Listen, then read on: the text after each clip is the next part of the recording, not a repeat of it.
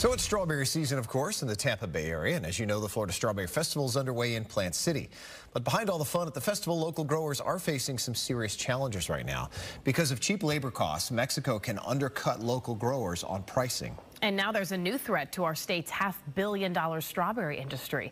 Fox 13's Lloyd Sowers reports from Plant City. Every year, Florida strawberry growers celebrate their crop with a festival and strawberry shortcake.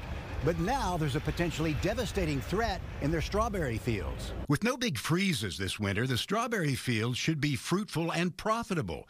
But farmers are finding a tiny killer, a bug called the chili thrip. It's harmless to humans, but devastating to strawberries. It can adapt so rapidly and become resistant to all the chemistries that we currently have labeled, and the location that it's in within the plant, like it'll be under the calyx of the berry. A perfect hiding place for the bug that was carried from Southeast Asia and now invading the Southeast U.S., Texas, and as far north as New York, Pennsylvania, and Massachusetts, damaging vegetables.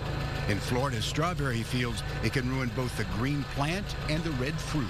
This is currently a major problem. At a research field station near Tampa, University of Florida ag scientists are working on new varieties of strawberries that may be more resistant. The chili thrip has a kind of superpower to both elude and survive routine chemical treatments. They become resistant to these chemicals, and then their population just explodes in the field, and they're unable to control the pest rest of the season. If the plants aren't rescued on time, up to 80% of the fruits can be lost. That kind of potential loss puts Florida's $1.5 billion strawberry industry at risk of big losses. Strawberry growers still celebrate at the festival, but in their fields they fight a bug with a superpower of survival.